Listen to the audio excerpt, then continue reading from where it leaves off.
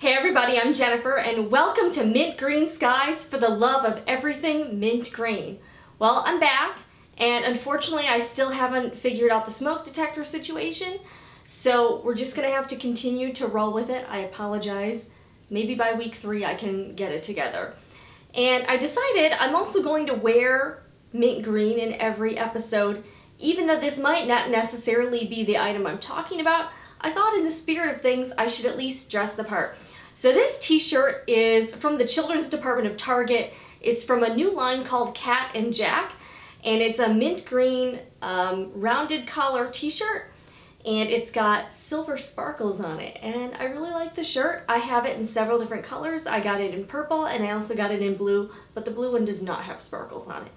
But that's besides the point. I will link it below.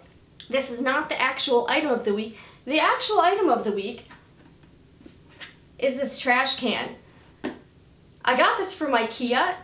As you can sort of see, it was originally black, but I thought it would be an awesome idea. I put it in my craft room. I thought it would be cool if I could spray paint it mint green. So I attempted to do that a few months ago.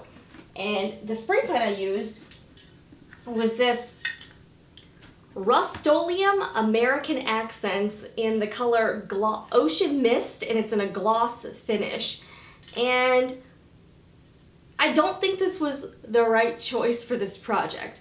I think the color is awesome, but I had to basically use the whole can of spray paint to get enough coverage on the trash can inside and out.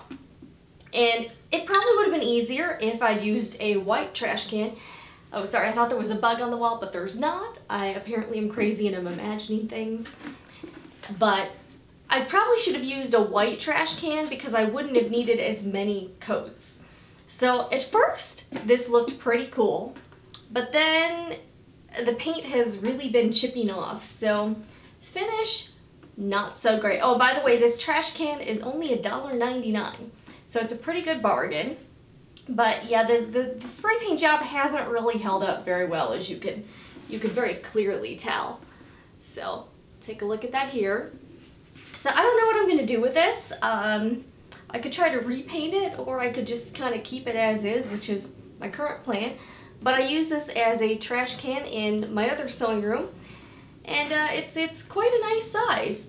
So, but yeah, this I was a little disappointed because the spray paint, it says that you can use it, it says ideal, it says fast drying, bonds to plastic, it says it right here. Didn't really bond to this plastic. I don't know if I should have done something different, but the finish on this wasn't real shiny or glossy. You know, it was texturized.